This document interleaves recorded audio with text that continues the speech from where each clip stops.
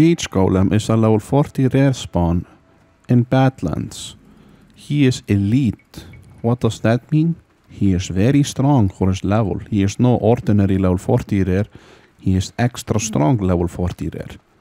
His name has to be one of the most boring rare spawn names I ever saw.